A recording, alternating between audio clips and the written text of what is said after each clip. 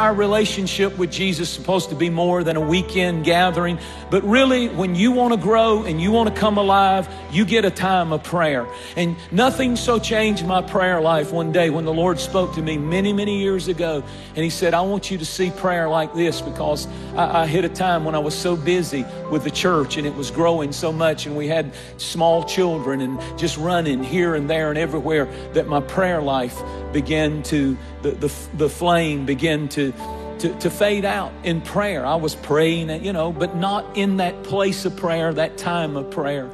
The Lord spoke to me and He said, I want you to see me. I'm going to show up in this place, and I'll wait for you to come and meet with me. You have an appointment with me. And if you don't come, you stand me up, but I'll be here. I'll be in this place. I call you to this place of prayer. Nothing changed me more about prayer than to understand He waits for me. I have an appointment with the God of universe in my time of prayer, and He waits for me. He looks for me. A time to pray, a time alone with God, a time not to be interrupted. So easy to have emails and this and that phone and all of that. But this is where you put all of that aside and you say, this is our time. Jesus' prayer life was not spasmodic. It was not on again, off again, on again, off again. It was regular. It was predictable. It was a specific time of prayer. There was the praying out loud.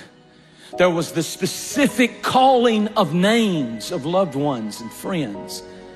And lastly, He often prayed with others. For where 2 or 3 are gathered together in my name, I am there in their midst.